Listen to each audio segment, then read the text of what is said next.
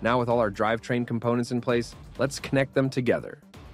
Connecting our drivetrain together entails creating a loop where two distinct streams can be observed: a downstream transfer of torque to the driven wheels and an upstream transfer of load to the engine.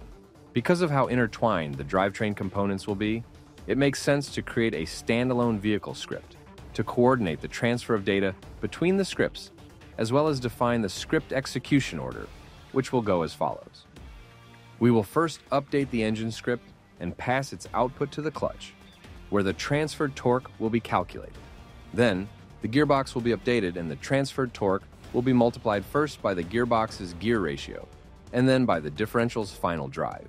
Finally, we'll update the wheels and split the power between our driven outputs, where the torque will induce an angular acceleration and update our wheels' angular velocities, which will be collected by the differential and multiplied by first the final drive, and then the gearbox gear ratio, before being sent to the clutch to update the difference in speed between the engine and transmission, which will create a drive load that is transferred to the engine, where we can once again update the engine and repeat the cycle. Create a new script called Vehicle and open it up along with every other script created thus far. This vehicle script will act as a center for control for all vehicle components, and thus, we must partially rewrite all components to allow for this behavior. As always, if you get lost throughout this process, I recommend cross-checking with the GitHub project found in the video description, starting with the Visuals script.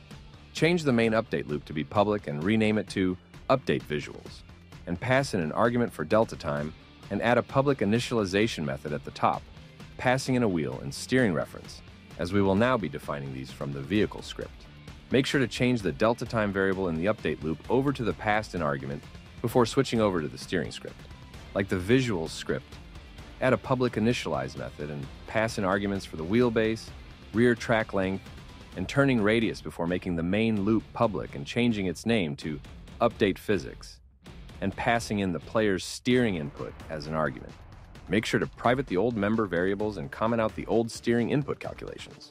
In the engine audio script, we're simply going to rename the start and update loops and make them public so that we can control them from the vehicle script. With those out of the way, we can start modifying the drivetrain components. In the engine script, first comment out the starter and throttle inputs, as we'll be piping those in from the vehicle script, and then make the start and update loops public after renaming them. For the update physics loop, add 4 arguments for delta time, throttle, and starter inputs, and the load torque coming from the rest of the drivetrain. Comment out the input calculations and modify the rev limiter code slightly, like so. Next, subtract the load torque from the net torque output of the engine. This effectively connects the engine to the rest of the drivetrain. Finally, don't forget to change all the delta time and input references over. And make sure to make the angular velocity member variable public, as we'll need access to it in the rest of the drivetrain. Moving over to the clutch, we're just going to pass over the following arguments from the vehicle and set them accordingly, making sure not to forget to comment out our previous clutch input calculations. Now in the gearbox script, make the start and fixed update methods public and rename them like before, and then comment out the player input and shifting logic as well as their respective member variables, as these will be controlled by the vehicle script. Lastly, uncomment the 2 functions we created for the drivetrain and add an additional is not shifting condition to both IEnumerators. In the differential, simply uncomment both drivetrain functions. In the wheel script, we're going to divide our physics loop into 3 separate methods: update physics pre, update physics drivetrain, and update physics post, all public like usual. We will need to do this in order to effectively employ substepping from the vehicle script. In update physics pre, pass in an argument for delta time, and only execute the methods responsible for suspension and getting the wheel's motion on the ground. Then in update physics drivetrain, pass in both an argument for delta time and the drive torque, and execute the methods responsible for friction. In doing so, we're going to modify the calculate longitudinal friction and get wheel motion in air methods. In both cases, we're simply going to take our code out of the for loop and comment out the line for calculating drive torque, as that will be piped in from the vehicle script. Finally, in update physics post, we're simply going to execute the method for applying the friction force.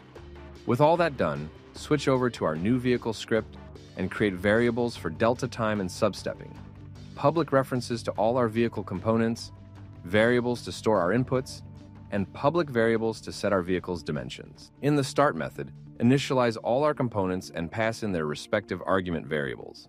In the update method, we're going to update all our player inputs. Now in fixed update, create 3 for loops that correspond to the pre-drivetrain, drivetrain, and post-drivetrain update scheme we created. And in the first loop, loop over our steering scripts and the first part of our wheel physics. In our drivetrain loop, we're first going to update our engine to get its torque output, before passing it to our clutch, where we'll feed in both the engine and transmission angular velocities by running the wheel angular velocities through first the differential and then the gearbox. Then, after updating the gearbox, we'll update our wheel's drivetrain-related components, passing in our drive torque by taking the clutch's output and then running it through first our gearbox and then our differential functions. Now in our last for loop, simply update the wheel's post-drivetrain method. Finally, in the late update method, we're going to update our visuals and engine audio. Save all scripts and head back into Unity. Again, I recommend cross-checking your code with the GitHub repo found in the description if you run into any bugs throughout this process. In Unity, attach the vehicle script to the vehicle and pass in our engine, clutch, gearbox, differential, wheels, steering scripts, visuals, and engine audio before setting our input sensitivities and vehicle dimensions, and then hitting play. If all has gone well, you should now be able to drive.